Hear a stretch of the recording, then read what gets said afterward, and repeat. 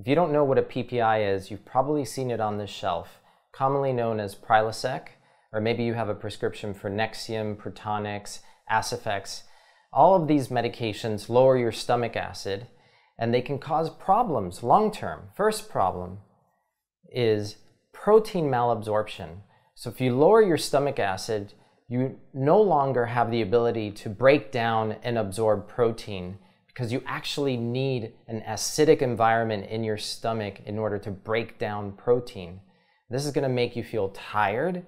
It could make you feel depressed. It could actually just make you feel really lousy. The second problem with PPIs is that they cause mineral malabsorption. So you might not absorb calcium well or iron.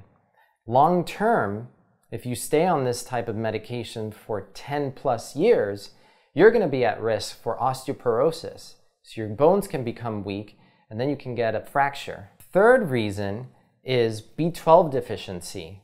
So we actually depend on the stomach to produce a protein called intrinsic factor, which helps you absorb B12. When you take a proton pump inhibitor, it disrupts with the ability of the stomach to produce this protein, and you can also get a B12 deficiency as a result. So again, the top 3 reasons that proton pump inhibitors and acid-lowering medications are bad for you are protein malabsorption, mineral deficiencies, and B12 deficiency.